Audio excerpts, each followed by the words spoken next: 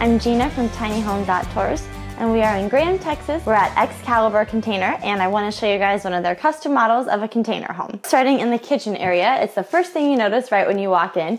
It's really simple, but it has everything you'll need, and it's also a really big kitchen space, which is nice. So you have a big countertop right here, your double-sided sink, which is really nice that you have a big sink space, a ton of cabinet storage for dishes and food beneath, more cabinet storage up above the countertop area, and then we have a 4-stove burner all the way on the right-hand side. This particular unit does not have an oven, but every container home they make can be customized however you want it. So as you can see, all of the bottom cupboards are double door, so you have a lot of room down here. It's a nice big area. And same with the cupboards up top. You've got some shelving in them on either side.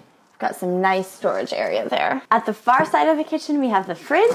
So as you can see, it's a standard size for a normal home, and it doesn't really take up too much space because it's just tucked away in the corner over here. Right next to the fridge, we have the bathroom. You can actually close this off with a sliding door. So the bathroom is actually a really good sized bathroom. You have a full sink area with some cupboard room down below, a nice big mirror right above it. Next to that, you've got your standard shower, which is a pretty decent size, especially for this size of home. Next to the shower, we've got the toilet, and then right above it, you'll see that there's an on-demand hot water heater system.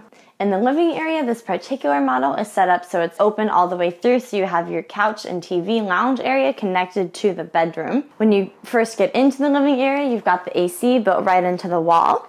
Then we have the couch.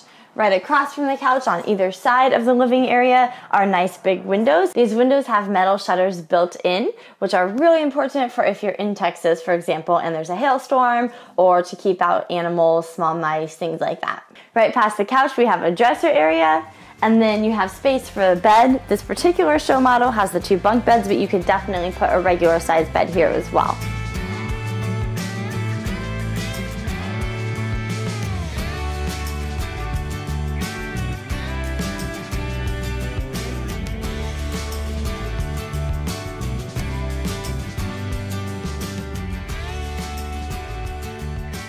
My favorite part about this container is the woodwork. You can see how the walls and all of the cupboards are made from real cedar, and the ceiling is made completely out of metal, which pairs really nicely with the cedar. These container homes are built for people that have remote properties, so they can leave them for months at a time.